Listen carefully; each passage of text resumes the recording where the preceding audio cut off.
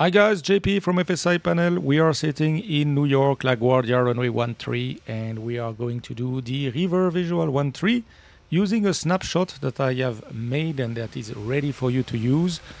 It's available in the description down below, so if you want to download it, go ahead. And bear in mind, it is for 737-800, so PMDG 737-800. So make sure you load a 737-800 at LaGuardia Runway 13, and then you can import the snapshot and fly the River Visual Runway 13. Here I have set LNAV, VNAV, everything for you, and the idea for me here is to try the capability, to test the capability of the PMDG 737.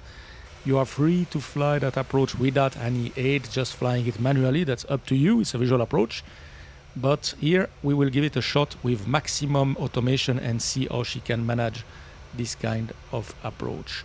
Alright, so before I forget, please subscribe to the channel. That will help me do more and more video for you. And without waiting, let's jump in the cockpit and import the snapshot and fly it. So let's go in the cockpit. Ready to fly. Here we are in our cockpit. I will not touch anything. FSiPanel will do that for me. So let's start FSiPanel and I show you how to import the snapshot. Alright, so here we are in FSiPanel. We can see LaGuardia Runway 13 and it's 800 series, PMDG 737-800. So we are good to go. And you have to take the .fsi. This is the snapshot file that you can find in the description down below. So download it, unzip the file and take it and drag and drop it over FSiPanel main window. Then you will get a summary of what is the snapshot. So basically, we are doing the River 13, 5 nautical miles south of position VZ. And here you have two options. Save the snapshot if you want to have it in your database so that you can repeat that approach as many times as you like, or fly the snapshot if you just want to try it. So here what I will do, fly snapshot. Here it is, summary, we're going to be at 4,000 feet. So we will move the aircraft and then I will brief the exercise for today that you can repeat. So move aircraft, we go in the cockpit, and we will let FSiPanel do the job from here. So now preparing your cockpit, so the flaps are moving up, we will go in the air. As I have thrust master, I have to make sure that the parking brake is released. That's the case, perfect. And now I will just wait and see what happened. Here I had to go with the gear up as well because of my thrust master that was down. So I have to put the gear up manually. That's because of the hardware. Okay, so we are waiting for 4,000 feet. We should have the bridge in front of us right there. We can see Manhattan already here, and this is Twin Piers, and I will brief the approach in a couple of seconds. I think we will improve as well the weather a little bit to have a better view, as it's a beautiful approach, and then feel free to change the weather to make it more difficult or as you like. In fact, just keep in mind it's a visual approach, so even though I have set everything here for you, it is a visual approach, so you need to make sure you know where you are and you are in contact with the ground at all time. Okay, that's very important, and the ATC will not give you the clearance if the weather doesn't permit this kind of approach. Okay, so FSiPanel has finished the work, so let's quickly change the weather there to have something a little bit better. So we are going to put the ceiling up so that we can see outside better. Perfect. So we are maintaining 4,000 feet, and let me brief now the approach, what is in the box and what we are about to do. So this is what we will try to do. We'll go from VZ, which is the bridge in front of us, and here we should be at 4,000 feet. As you can see down there, when cleared for the River Visual Runway 13 approach, remain over the Hudson River. So that's what we will do. And starting the final approach north of Central Park. Expect 4,000 feet until abeam the Statue of Liberty, 3,300 feet when authorized by ATC. So we will maintain 4,000 feet until we are abeam Statue of Liberty. This is something that I put as well as a restriction in the FMC. Then we continue to Liberty, which is abeam Empire State Building. Then we'll go to the point Rio, which is abeam Central Park. Finally, we're going to have the final turn at Zulu Lima November Golf Romeo which is a BMD Columbia University, and we have the final. As you can see, we have the ILS here as a guidance, 108.5 and 134. This is as well set by FSiPanel. There is no missed approach procedure on that one, so we have to request ATC what kind of missed approach they want us to do in case we go around. So here we will just assume runway heading 3,000 feet. We need at least visibility 5 miles, as you can see, and a ceiling of 3,300 feet. So we are okay on the weather that we just set. So let's go back into the aircraft and I will show you what I've set for you. So here what I've set for you is basically the routing VZ, which is the bridge. If we have a look from outside, you can see the bridge. We are 5 miles south of the bridge. After that, we need to continue toward Stony, which is the twin piers. We can see them right here. And then we go over the Hudson River. So we should go just to the left of the Statue of Liberty, which is right there. Maintaining 4,000 feet. From there, we will go along the Hudson River. We're going to have a nice view over the World Trade Center right there. Then we will be abeam the Empire State Building. Finally, we are going abeam the Central Park. And finally, we turn over Columbia University on final for runway 13. So there, I have set the restriction, as I said before, Lady, which is Statue of Liberty, 4,000 or above. And then we have the arrival to runway 13. So basically, everything is set for you. If you want to fly it like me, just go ahead and copy what I'm going to do. And if you want to fly it completely manual, just take autopilot off, flight director off, and go ahead and fly it precisely as per the prescribed flight track of the approach chart. All right, so I'm going to take the control and let's go. So I hold the brake for 3 seconds. Here we go. And here I'm going to use LNAV, VNAV. And I have FMC speed, LNAV, VNAV path. And now I will let the aircraft fly. The idea here is to check the capability of the PMDG 737, which should bring us on final at the correct altitude so that I can just arm the approach and fly down the ILS. So we are going to see if that works nicely with that PMDG aircraft. All right, so here we are over the bridge. This is where the approach starts, and then we're expecting the aircraft to turn left on track 353, slightly left to go over the twin piers. Then we are going to go along the river, just left of the Statue of Liberty, 4,000 feet. Then we will be able to start our descent and we will continue the approach. So for passengers seated on the right hand side, they will enjoy a beautiful view.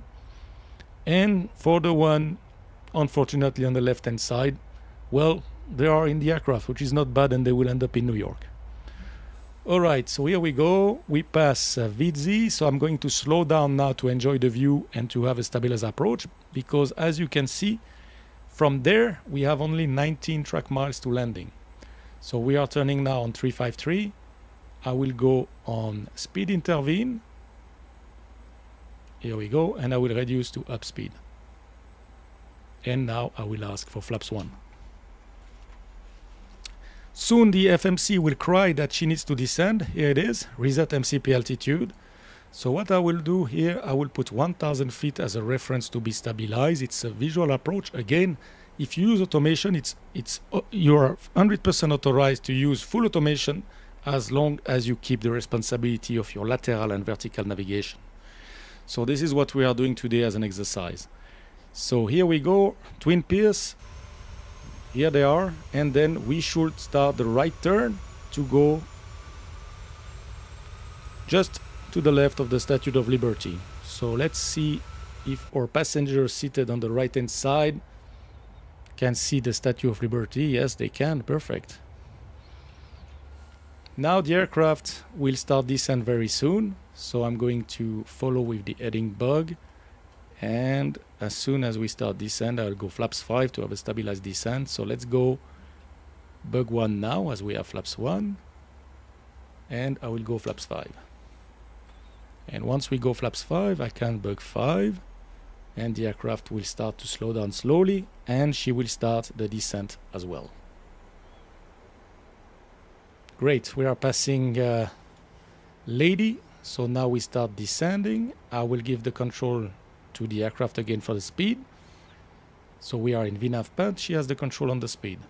Next is Liberty, which should be abeam the Empire State Building. If I look to the right now, I will probably see the Empire, sorry, not the Empire State Building. This is the World Trade right there. Really a beautiful view for passengers seated on the right hand side here. And as you can see, the aircraft is flying. She's flying by herself. That's the beauty of this automation when it's correctly configured. So feel free to try it and leave me your comments if you do the same exercise. So Liberty, that will be, we said, the Empire State Building. So again, if I go to the right hand side, soon I should see the Empire State Building. We can see it already right there. And it will come very soon here. Here it is for the passengers again on the right hand side. Okay, let's go for the next configuration. We are going gear down, flaps 15. We do the actions. Here we go. And arming the speed brake. That's it.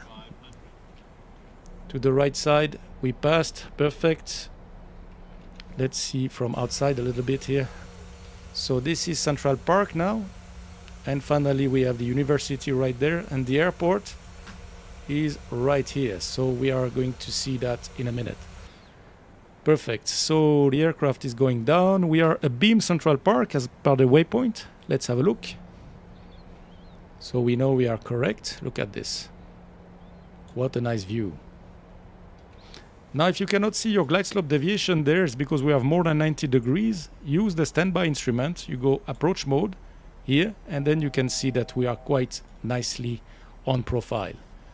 We're about to turn final with the university, the campus of the university.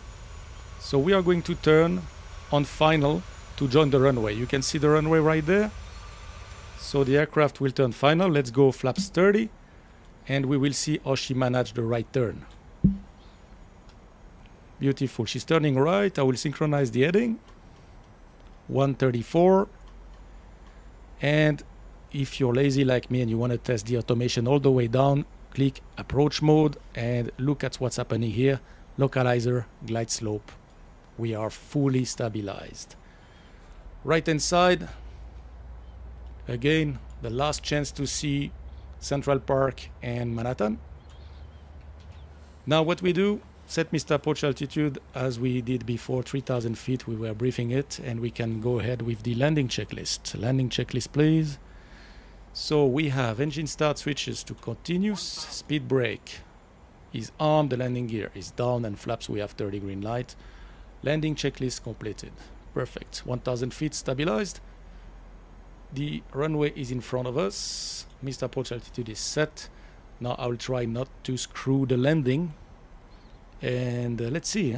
Let's take the automation off. Autopilot comes off. And I will take auto throttle off. That's it. Now flying manually. I have the PAPI. So we try to maintain the PAPI and see if the glide slope is correct. Everything looks good. Checked, stabilized. 2 and 2. 400. I'm just flying visually the PAPI. You see the glide slope on the indication is slightly low, but my PAPI now is corresponding, correcting. 3 red, correcting, and we should be back on the profile. Here we go.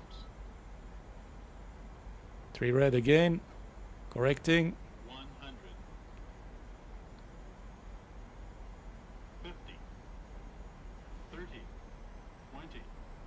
10. All right, speed brake up. Reverse as normal. Auto brake disarm. 60 knots out of reverse and vacating via November to the right. And I will use FSiPanel to do the after landing flow for me. So I just retract one notch of flaps with F6 key, and then FSiPanel will do the rest. Perfect. We landed. Let's put the parking brake. And welcome to New York, guys. I hope you enjoyed that quick approach. River 1.3, full automation, and she did very well. Very nicely done, PMDG. So don't forget to subscribe to the channel, guys. That will help me a lot. And if you have any question or comment, I'm always available either on my Discord channel, or you can leave a comment down below or on the forum. Stay safe and see you next time. Bye-bye.